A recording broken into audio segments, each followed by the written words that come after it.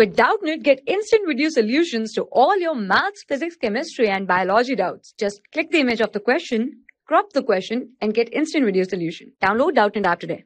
A wheel having moment of inertia 4 kg meter square about its axis rotates at rate of 240 rpm about it. The torque which can stop the rotation of the wheel in 1 minute is. So we can say here torque is given here as rate of change of angular momentum, that is delta L divided by delta T. So delta L here can be written as final angular momentum, that is I into omega F, minus initial angular momentum I into omega I, divided by time here is 1 minute. So I here comes out to be, let's say, common. This here is omega F minus omega I divided by time here is T. Substituting the value, moment of inertia is given here as 4 kg meter square.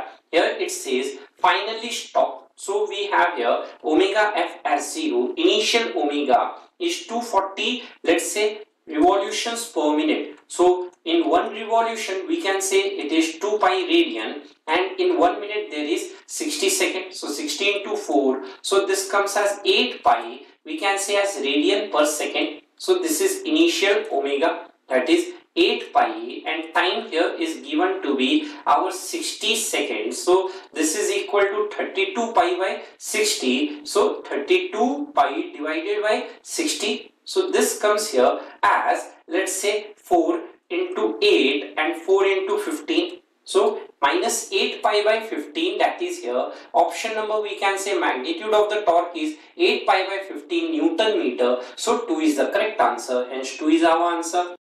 For class 6 to 12, IIT JEE and NEET level. Trusted by more than 5 crore students. Download Doubtnut app today.